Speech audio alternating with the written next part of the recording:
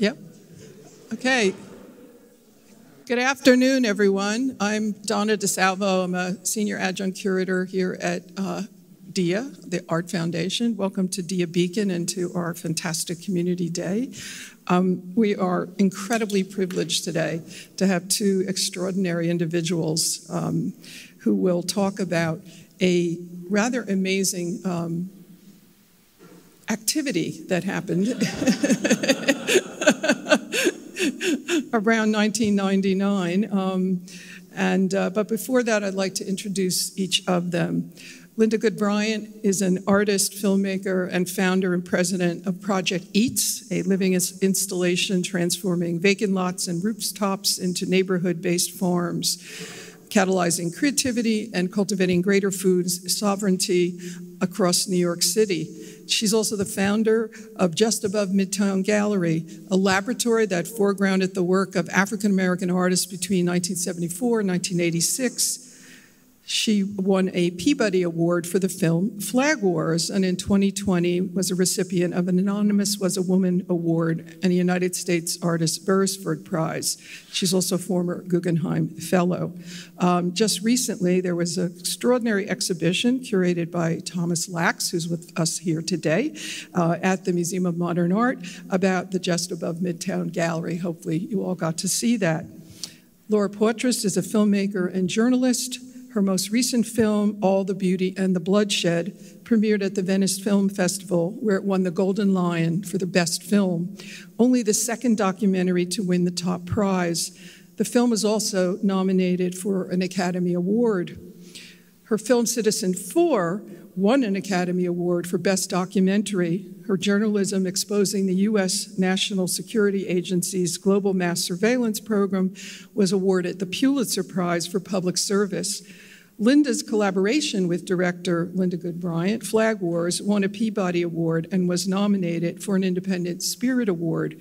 I had the great pleasure when I was the chief curator at the Whitney Museum of seeing the exhibition of her work curated by Jay Sanders, her first museum exhibition ever, take place. And so I'm very delighted to reconnect today with Laura and with Linda.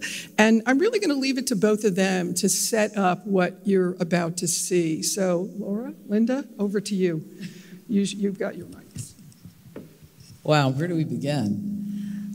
Well, first of all, it's really wonderful to be here in this space with both Donna and Linda. I don't know, I thought maybe we could begin with, I'll just maybe with the idea. Okay. And what you remember about the idea and what I remember, and see if those two things align. Yeah, let's see. We're going to discover. That's great. All right. You are going to find out when we align and when we don't. But anyway, I had written a screenplay that was called Still Lives. And the film was to take place at MoMA, was the idea. Now, how we were going to get MoMA, I have no idea. But it was going to take place at MoMA. I heard that there was this factory in Beacon, and that the DIA Foundation was interested in this factory. But the deal hadn't gone down yet. And so I was intrigued because I said, it's a factory, it hasn't been open in a long time.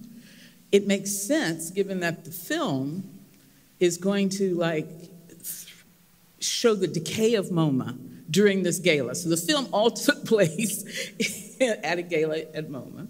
And somehow or another, things were going to, MoMA was going to just, dissolve. So the idea of going somewhere like a factory that hadn't been open for a long time and actually shooting the film in this building made sense to me.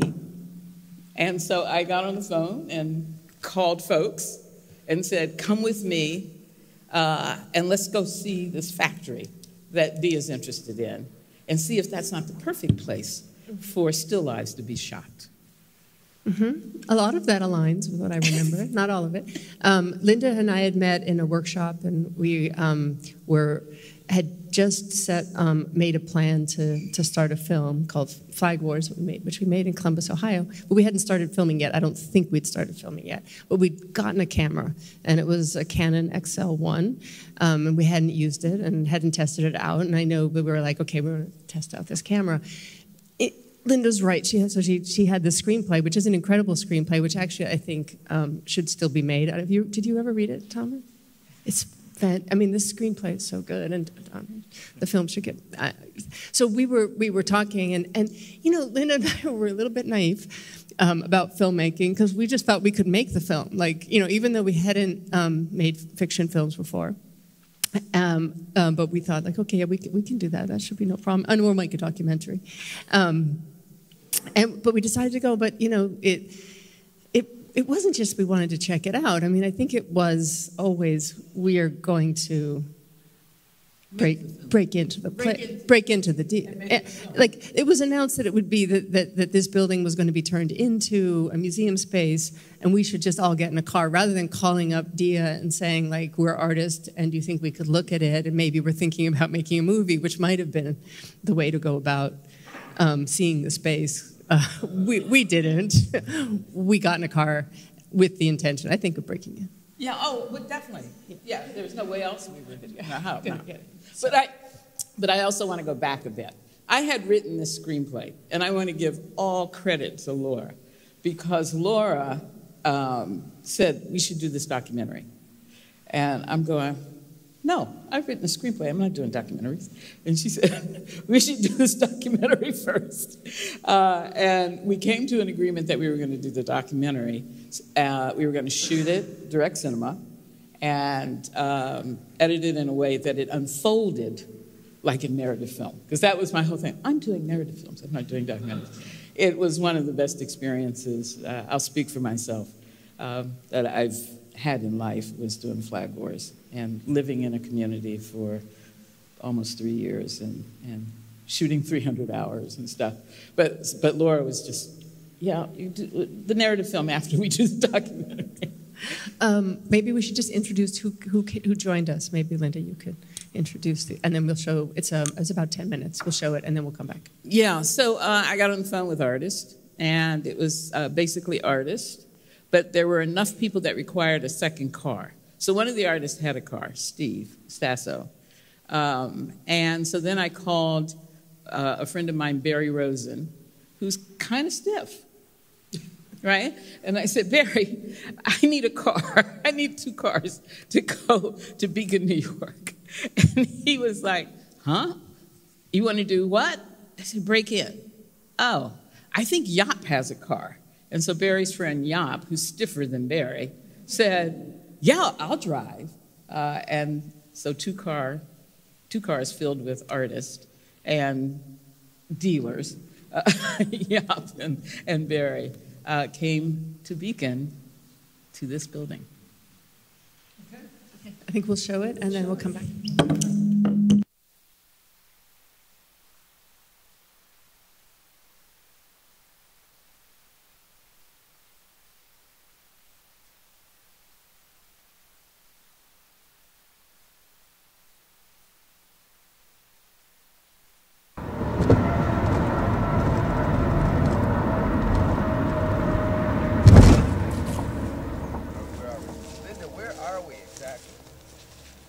Beacon, New York. Beacon, New York. And what is this for? And this is where Dia's going to be. Dia? Dia. Is that an Dia. art foundation? You know it's the Art Foundation. Dia Art Foundation. Well, I don't know if everybody knows about Dia, the art foundation. You're right. And we have to introduce this oh space. my God, look at it. Ah. Right, there might be one already broken. Well, let's try the other let's side. see. Yeah. We got to get in. Where do you see broken? Cardboard. Right there. That's cardboard. Yeah. Well, And I brought masking tape. And I'm not that small though. Let's see this. Oh shit. Oh shit. Man, that is big. Nice. Wow. Very nice. Oh shit.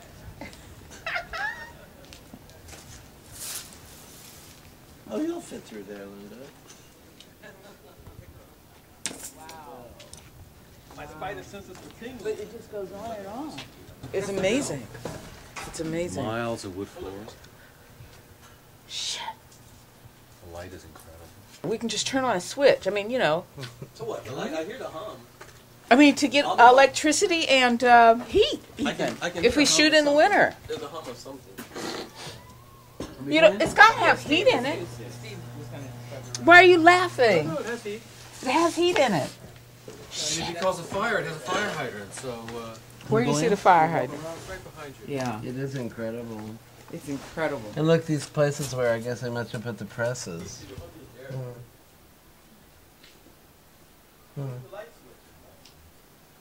Yeah, look at they're just thermostats for the heating. Yeah, I'm saying. Oh, I don't think it's going to be a problem. And think about it, you've got all these windows. We can do some amazing shit with light. You know what I'm saying? Yeah, it's amazing shit with light. Amazing shit with light.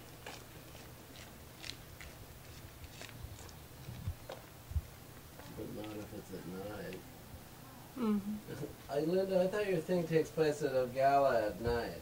It does. But I'm saying, you know those big lights, the film lights. Right. Big, that's what I'm talking about.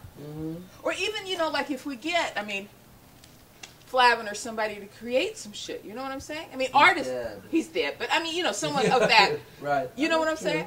Yeah, no, you're right. Wow. That's just, you know, in terms of how we affect that space inside there. We could sculpt that goddamn space.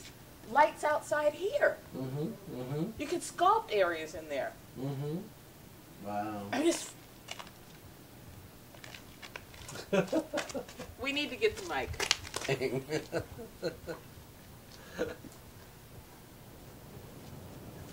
Wow. You know, it's not abandoned. Not abandoned. Oh, there's that? No. Truck, it's a work guy. Could be working for the railroad, but I don't know what. There's a truck there. He's on this property and he's carrying something. So. Oh, okay. Well, this is unlocked. Right, this is the open access by car. So I don't know. Wow. Where's Steve? I mean, and we don't know. We can't see him. We can't even see him around here. Fred is in. Besides, those skylights Fred are is in. facing I expect you in there. Okay, get Allison. You got her? She's getting in there too?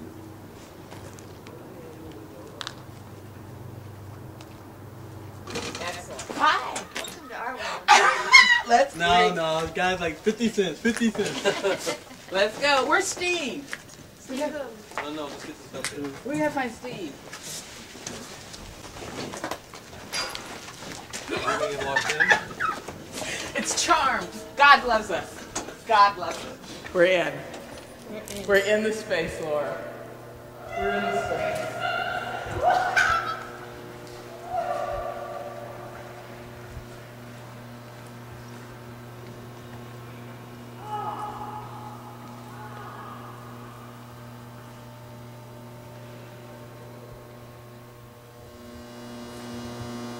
Steve says there's a guy watching the building and he's coming around. No. Yeah. For $30, we could have gone in. We just had to give him a couple of bucks. I didn't offer him any money. Let's go. Somebody just drove back. I don't know. Yeah, let's just say we heard about the museum plans. We just wanted to look. We wanted... Want to go talk to him? Yeah. Look who's looking at it.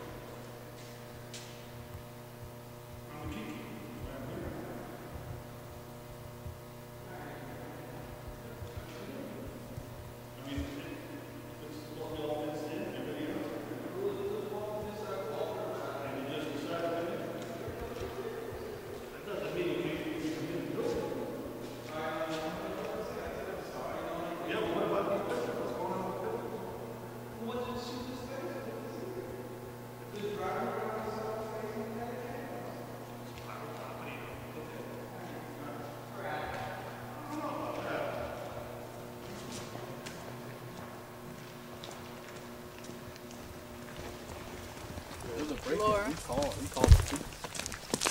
How quickly can you switch tapes? If the guy asked for, he want to know what we're using the pictures for. Oh. And he got a call. Okay. So I just want to make sure that we're not giving him our footage. Okay. Because somebody might come and ask you. He said he got a call for it right there. Why don't you change the tape right there? Okay. You speed it up, and if they come, we'll stop them and you just keep moving. I think I'll see him first, though. Hey, Fred. He is basically saying he got a call. He's the photograph keeper. And he said he got a call. Thanks. There was a break-in. There was a break-in. Oh, really? So we didn't break in. Well, I told him I climbed in the Fred did window. all the time, yeah. I think it's better. Yeah. You got a call there with a break-in? Because the other guy started to call, and then the guy said no, so. So we're going to be arrested. He said he got a call.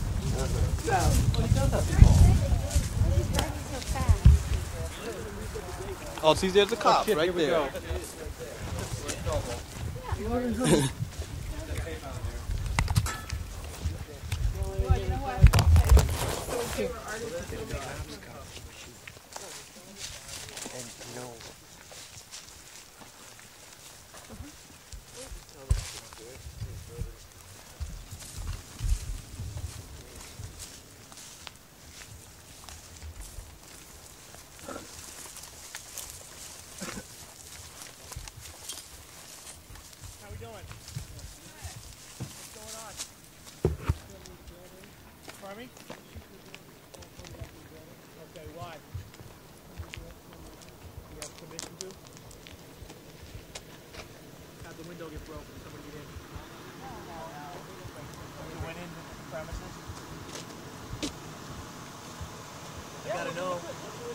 First of all, the trespass to start with. 2, you had the property you weren't supposed to be on. That's considered a burglary.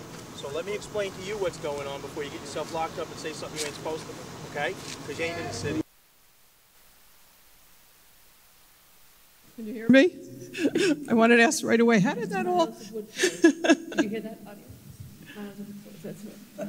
That was said. How did that all end, guys? You left us in a bit of suspense at the end there, so I have to ask, what happened at the end there? The police officer took all of our IDs, and then he went, I can't remember if he went to his car, or he must have taken the car somewhere, because Steve had a joint on him. And I said, Steve, you gotta drop the joint. I'm not dropping the joint. Steve, you gotta drop the joint. We cannot get arrested. We cannot get arrested with a fucking joint. You gotta drop the joint. He never dropped the joint. And then the policeman came back and said that none of us had shown up on any whatever that we show up on if we're bad people, I don't know, or people that should be arrested. I think he was just overwhelmed by the number of us. You know, that was going to be the rest of his day and night. And he said, just go back to the city. So that's what happened. Yeah. I mean, it was good. It sort of refreshed my memory to rewatch it. So first of all, I haven't been back to the space since I visited it with Linda. and yeah, thank you. I was doing a bit of traveling, so it's great to be back. But I just wanted to correct a few things. Or just remember, because when you were talking about the lights, I think the plan was not just to look at the space, but to take advantage of this window of opportunity between DIA had acquired it, and it would take how long it would take them through their bureaucracy and planning and architects and all the things to sort of sneak back in again and make the movie. like the idea was to there's this empty space. We should take advantage of the fact that the space. And I just definitely want to correct the fact, because Linda said that we had a rational conversation about what film to do. That I think Linda conception of time is not like everyone's. And I think the idea was all those things could happen together, that we could make a documentary in Columbus, Ohio, and that we could also shoot a fiction film, and that could all happen, sort of at the same time. I don't think there was a kind of idea of a schedule of how those two films would happen. I think they were all teed up and were, trying to happen simultaneously. Someone who wants to. Linda, what year was this? It was 1999. 1999. Yeah. Yeah. I mean, it's to me, yeah, I mean, I see this as, well, it could be a movie in so many different kinds of ways, obviously. But I'm kind of curious, too, for the two of you. So, in a way, you kind of came together through Flag Wars, the film that you made about Columbus, Ohio. And so I'm just curious what your perceptions, did you spend any time in Beacon itself? Did you come up and just do the break-in and go back? And, you know, just curious of your thoughts at that time.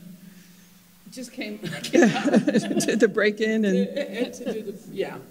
And to figure out how to make the movie. And Laura's, she's a bit more accurate. That's true. The idea was to do both. Like to shoot the film on before Dia actually started doing any renovations or anything. And what might you have done? Which was the idea of like, we could just sculpt that space inside with light from outside and create different spaces within MoMA at Dia in a factory. We could do that with lighting from outside. Yeah.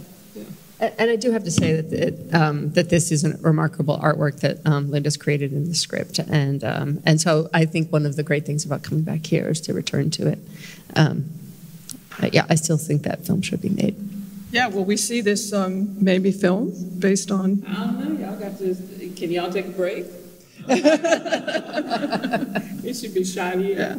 Did you consider going downstairs when you were here? I probably didn't have a chance. Somebody went downstairs, but I can't remember. There's actually more footage, so we'll have to see. But I do remember somebody going downstairs if we all did go downstairs. What is the total footage that you have about this? Is it much When more did you than edit this? it? Because Linda cut it, I shot it, Linda, and then Linda. When did you cut it? Laura's just now seeing it, like you all seeing this. So when did you I cut edit? it for an installation that was in a gallery in 2021. So you filmed it, and then you cut it. You edited it. Yeah, I didn't even know the footage. Like I didn't even know that Linda still had it.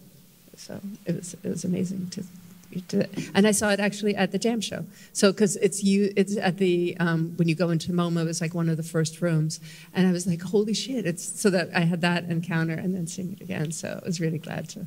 Well, I mean, Laura, you're sort of, you know, I mean, your work is, I don't want to say it's about break-ins, but you can say that. But in a way, yes, I think it's a compliment. Yeah, it is a compliment. So, you know, in that sense, it's kind of interesting to see this, you know, piece at this time, which is, so this is really early on, though, for you as a filmmaker when you're doing this.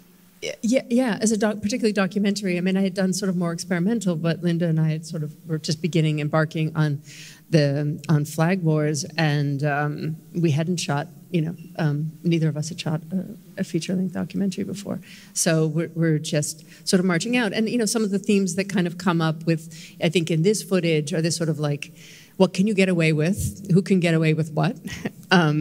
What kind of like cover story can you use? You know, I think the cover story here is we're artists, you know, which wasn't a lie. And it was similar things would happen sort of in Columbus, Ohio. I would say, remember there would be some encounters with authorities, and I would always be like, we're just filmmakers, you know, and try to sort of be innocent and get the camera where we wanted to get it. And I just recently watched Flag Wars, and do you want to say a bit about that film? This was made in 2003, correct? I think, in Columbus, Ohio. Yeah, I think Laura remembers correctly. You mentioned earlier that we had just gotten that canon that this was shot on, and so we started shooting in Columbus in 1999. And what the film focuses on is what happens in a historic Black community. I'm so loud. Anyway, but it's where you grew up. Oh, it's for the. Okay. But anyway, but we were wanted to look at what happens in a historic Black community as others move in, that are gentrifiers for the most part. We researched a number of cities. In fact, there was some stuff in Brooklyn that was going on that looked interesting as well. But anyway, decided to shoot in Columbus. I think really at least from my perspective. I'm from Columbus, Ohio. I did not desire to shoot in Columbus, Ohio, but really decided that most people in the world don't realize that there are black people or gay people in Columbus, Ohio, and this film focuses on what happens when gay whites move into a black community. Yeah, and I think that film kind of emerged from this trip. Linda had made a trip back home and saw that there were rainbow flags in the neighborhood and asked her dad about what's up with the rainbow flags. And I thought it was the resurgence of the elderly women in the neighborhood, their flower clubs, right? Now, I lived in New York. I knew what the pride flag was, but I was in Columbus, Ohio, in my neighborhood. So it must be the elderly women have started their flower clubs again. And I said that out loud to my father, and he goes, "What's wrong with you? That's what the gay guys put up when they move into the neighborhood." And I said, "What are you talking about?" He goes, "Yeah, that's what the gay guys put up when they move into the neighborhood." And when I came back. Yeah, and so Linda comes back and shares that story, and we both go, "Oh, that's a story there." And because and then she said that the black residents were hanging black national flags, which weren't there before, but that sort of came out in response to the rainbow flags, and how it was that a symbol of pride in the case of the rainbow flag was sort of being used to mark territory, sort of being, maybe not used in the way in which its intended purpose. It was saying this block now has been gentrified. And so we were interested in how communities that do experience discrimination in the larger society also can perpetuate. And I have to, and in the beginning, though, when we thought of the premise or whatever, at least our assumption was that it was going to look differently, or different, because here were two groups who have been historically, battered by the larger society. So this will look differently, and we discovered it didn't. Yeah. So.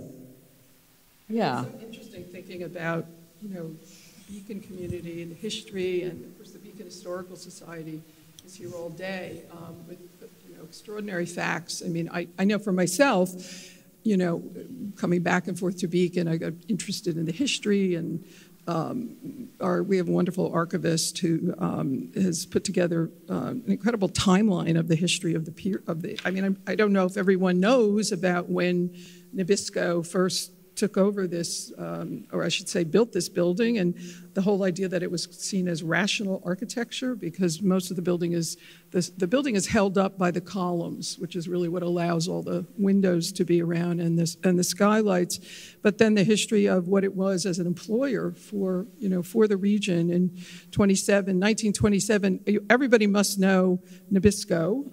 I don't know what it exists as anymore. I think R.J.R. Reynolds bought it at some point, but the number of people that were employed by the factory at a certain point was over 400 or 500 people.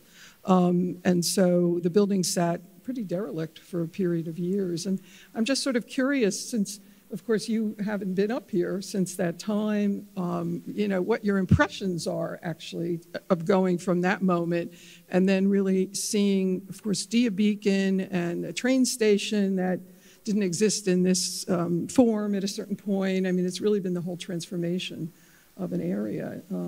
So just curious. You've been before, back and forth a few times here. Laura, this is your first time back. I don't have enough of a sense of the community to be able to respond to that. I only can respond to, oh wow, the shifts of the building, which are pretty apparent between what you see today and what we filmed.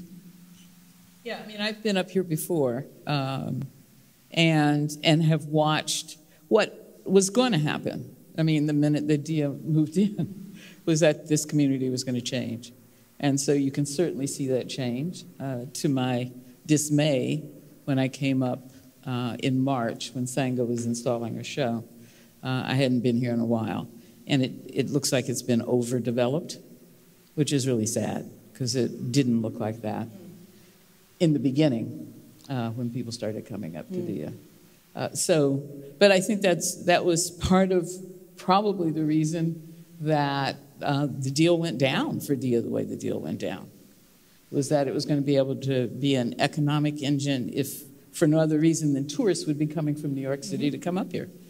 And that's going to change the community. Yeah, that transformed, and I think Newburgh as well. So, you know, this is the plus and the minus that always happens, I think, in scenarios such as this.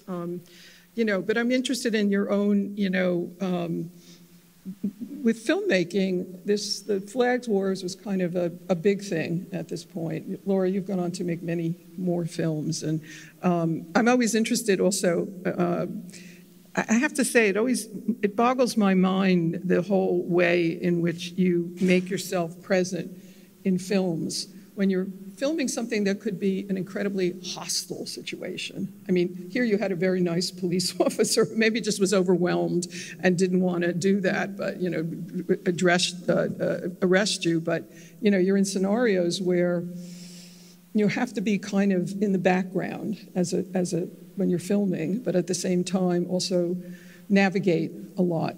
Well, I mean, first of all, like, what harm could we do? I mean, it was an abandoned building. Like, I don't think we were any threat to any property, or, you know. So I mean, it's good that we didn't get arrested, I guess. But I don't think it was some great threat. I don't think he needed to take our IDs, and. But it was, I mean, it was a pivotal moment. I think probably for both Linda and I. We had met after Jam had closed, and she was like, she wanted to make films, and we met doing a workshop. She did an incredible film called My Am, which it's just really extraordinary, more experimental. I was doing more. I was making films at that time on 16 millimeter. They were also more in an experimental genre. So we had sort of met, both making films, and then Flag Wars was this sort of turn towards observational, sort of verite documentary, which we loved in the sort of tradition of D.A. Pennebaker and Albert Maysles, and that kind of the drama of human life and struggles, and how we could understand complex political issues about society through spending time with people and really being with them over a period of time, and that the sort of the story and the journey with following people would shed light onto larger questions. In this case, it was about race, class, sexual orientation, and how those play out in a larger society, but very much grounded in stories of people. Yeah, I was going to say the whole turn toward documentary, which allows something that's quite different than the nature of experimental film. Well, I shouldn't say that, but when you mentioned D.A. Pennebaker, that kind of approach, which really reveals stories, makes them very public in a way that, and film is its own power in terms of storytelling. I'm curious, Linda, in other, your thoughts on filmmaking and doing other things, if maybe we'll see Still Lives as a film in which this may make an appearance. Is that... Let me just say this. In terms of film, I love making films. I really do. It is like heaven to me. And that's shooting, that's building, especially building the relationships with the people you're filming, whether they're folks living in their houses in their neighborhood or whether it's actors. I mean, just, it's heaven. I made a decision when I started Project Eats in 2009 to push the camera aside, because that was during a time back in 2007, 2008. Some of you may remember that there was a global food crisis that was caused by a hike in the price of cereal crops. And it was global, and it meant that anybody who lived on limited incomes didn't have money to buy food because the price of food in grocery stores was too high. And that was, like I said, around the world. And so I decided to do this web series that followed the impact of that, because in America, one of the things that was happening, and several of my favorite comics, Steve Colbert being one, were making jokes about people going to big box stores and buying 100-pound bags of flour and et cetera. And at that time, I was working on a documentary about our electoral system. and following it from the perspective of people who chronically did not vote. And I happened to have been a non-voter at that time and was just drawn by that. Like, this is not a viable solution. Why do we not vote? And a lot of it comes out of something that we actually learned when we were shooting Flag Wars, because in that community, which is the community I grew up in, it was possible to vote on whether or not the neighborhood became landmarked, designated a landmark district, which is typically what happens in the process of gentrification, is the first thing, is one of the things you do. And it passed that it was going to get designated that. And so when we're shooting, I'm asking people, including my parents, you know, so what's up with this? There's more folks who have been here for a long, long time than those that are just moving in. Why did that happen? And the response was, and I'll quote Baba, who was one of our main characters, was, they don't have power over me that I don't give them. And I realized that I had lived my whole life that way, too. No one has power over me. I don't believe, and I still fundamentally believe that, everybody in this room, no one has power over us that we don't give them. We have choice, except if it's an accident, right? If somebody walks in here with a gun right now and says, get on the floor, you have a choice you can make. You can take that chance to either get on the floor and hope you don't get shot, or you can say, no, motherfucker. You know, but you have that choice. So anyway, and I realized that's part of a way of existing in a hostile world, if you're the people on the side of the hostility. And so I wanted to explore that more through what was called The Vote. So I was working on another documentary, and the global food crisis hit while I was working on that, and I said, let's do a web series, because the people that we're working with in initially about 13 cities, and then it became 6 cities, and it became the Active Citizen Project, and people in communities that we were partnering with were creating their own platforms, both national and local platforms, and then campaigning for them during election periods for their neighbors to vote for their platforms, blah, blah, blah. Flip cameras, not phones at that time, gave out flip cameras to folks in 6 cities. People were recording this footage, and it wasn't a joke. What was happening was that, you know, mothers were deciding whether or not what they could or could not eat that day in order to buy formula or to buy, you know, just essential things to feed their kids. And I came across some footage from Haiti where people were forced to eat mud pie spiked with pebbles and honey. Because they could not afford. Haiti, thanks to great, you know, trade agreements and World Bank loans, Haiti is dependent on food from outside of Haiti, doesn't have an agricultural industry anymore. So anyway, here they were having to eat mud pies, and there was all, you know, on these market stands, there was all this food from elsewhere that they couldn't buy. And it was in that moment, as I'm trying to edit that footage, and I'm sobbing, and I'm, what kind of world do we fucking live in? And I said, we should all be able to grow our own food, even if it's on concrete, which is New York City. So if you can grow food in New York City, you can fucking grow it anywhere. So I said, as much as I love this film stuff, I really love making films, this is going to be more fulfilling. And I made that choice. So whether I make films, I still want to. I want to do it with Project Eats now that Project Eats is operating. You know, there's so many ways to just find out who you are, find out about the world you live in by making choices that put you right in the middle of the things that we aren't happy with, but for some reason we have not found a way individually and collectively outside of political systems and representatives that we elect to make the changes we need in the communities that we live in. And we fucking can do it. We just got to do it. It's just so beautifully said. And I mean, I think there's so many different forms of activism. And so, you know, that's one way that makes this, that changes things. And I just, you know, Laura, I know you've talked about this so much, so I hope you don't mind me asking, and I think then we'll take some questions, is, you know, of course, your most recent film, All the Beauty and the Bloodshed, about the whole, I don't even know how to describe what the Sacklers did, but how horrific it's been, and what was accomplished through pain. You have to call it murder. I mean, they knew. They had the evidence early on. They were doctors. They sat around the table. They saw the numbers. They saw people were dying. They said, "How do we sell more?" Yeah, and what Pain as an organization has. I mean, it's a pretty momentous thing to get the name off the Metropolitan Museum. I mean, what was accomplished?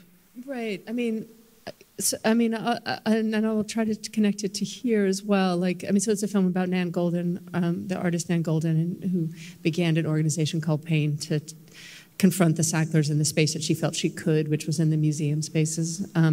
But what sort of resonates for me as I sit here is the kind of what I hope to do in that film was, you know, look at art, not from the art world perspective, but like as a human need, as a desire, as a form of communication. And I feel that that's so much also grounded in the work that Linda carries, you know, through everything that she does, you know, like, you know, creating jam. And I just remember like being introduced to her and then this world of artists that, you know, that she would create, and this sense of community, like that it was around, and that community was not about, you know, the selling of art, right, or the, you know, the marketplace of art, but like art as survival and as a human, you know, is something that people do to communicate, and how essential it is, and that it's for everyone. And so there is, I think, kind of parallels maybe in the way that sort of Nan embodies or how she moves in the world and how Linda moves in the world. That it's sort of coming from a place of like. A desire to, you know, express and communicate and build community in a way that sort of says, you know, fuck you to mainstream society. Yeah, I mean, it's about breaking in. Yeah. I mean, it really, I mean, I say that metaphorically, but I mean the idea to sort of, there's a lot of risk that's also entailed in breaking in that way, or taking on Sackler. And, you know, in the projects that you've done, but I think this kind of activism and thinking about how art, through art, or within communities built through art, these things can be accomplished, which is, you know, another model, if you will, than what we often think of with the art world, whatever that means. I always like to say to people, where is that on the map? Where is that art world thing? You know, but it's, you make your own, basically. And I remember, I mean, I would say, I believe that Project Eats is a work of art. Very much so, but I remember early on when you were talking about, like, I had this idea to create a space for food and art and bring these two things together, and so like these sort of ideas that were, you know, we were talking about when we first met, and then to see how she sort of made them happen in the world. It's, yeah. So I'd like to open it to questions. I already see a hand there, so I know you're eager to.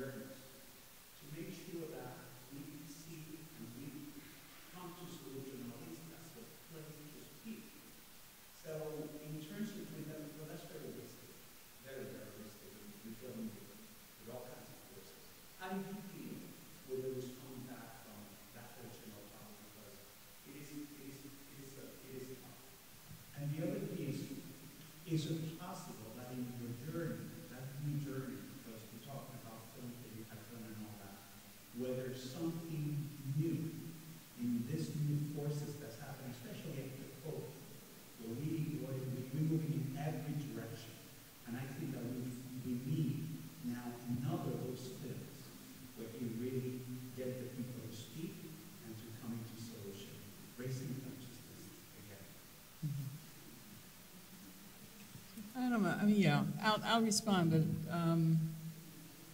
let me say this. One of the things that really shocked me in the response to flag wars And I'll say I was really disappointed because at film festivals, you know, when we were screening the film and going around, in the Q&A sections, it was really interesting to me the ability that we have not to see ourselves.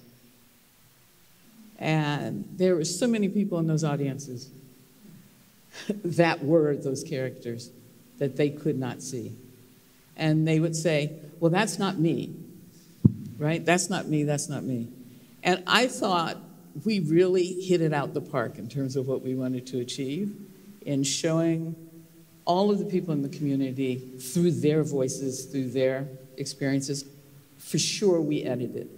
But we also had made a pact to really be as true as we could possibly be on a conscious level of the characters, of the people we followed who were the characters in the film. And so to go from one audience to another audience to another audience where people could not engage that truth, right? Could not discuss it among themselves in a fucking theater, right? I was very discouraged by that. And I think it's even harder today. Does it mean you don't try? Of course you try. But part of that trying is really being imaginative and creative enough to know what's going to hit now, the consciousness and the awareness and the honesty that we need to be able to see ourselves, and from that, figure out how we make it different, if we really want to make it different. Otherwise, we're just bullshitting each other, you know? I thought the realtor that you followed, one of the realtors in Flag Wars, was probably, I don't want to say the most honest, but she sort of saw both sides of the coin. I remember her talking about, she was really conscious of the, you know, she wanted to market those buildings and sell these these old Victorian buildings. At the same time, she also knew it was going to happen as a result of it. I don't know if you know, but there was, she really struck me in a certain way because she just somehow like encapsulated the whole thing. And then there were other new members of the community that were, you know, there was a whole thing about a guy's sign. That was a sort of fabulous thing, but it wasn't really a sign, it was his address. And what, you know, one person saying, well, but it's a sign, it doesn't belong in the historic district. Like just such a insularity and a very narrow-minded way of thinking about their own terrain. And then the implications of it. But there was a realtor there who somehow, the last person I would say would be the honest person, would be, no offense to anybody, you know, who's a realtor here, by the way, but it was something about, she knew what was going to happen when all these homes were being sold and fixed up and property values would go up and the taxes would go up, and she knew it was going to happen. So it's a terrific film. So do find it and see it because it's really amazing. And I did live in Columbus, Ohio for 4 years. So oh, jeez, Louise. Afterward, before that, actually. So I couldn't wait to get out. I just, the reason I'm chuckling as you're talking, Donna, because I'm going to just say, your take on Nina and the experience of Nina were very different. And I will say this, that in the screening at the Wexner, so, yeah, Columbus, Ohio, both communities come to see a screening. They had to do a second screening because there was only going to be one. I think then they did the second one. Anyway, and after the first screening, and there was a talk with the main characters, and as we're getting off the stage, Nina declares that she's going to kick my ass. And I said, you can't kick my ass, bitch. You just can't do that. But anyway, so I appreciate your take on Nina, but she wanted to kick my ass because she felt that she had been misrepresented in the film. Maybe she said more than she had intended to say. Are there other questions, or did you want to respond to any other questions? We've got a few more minutes. This is your... anything else more you guys want to add?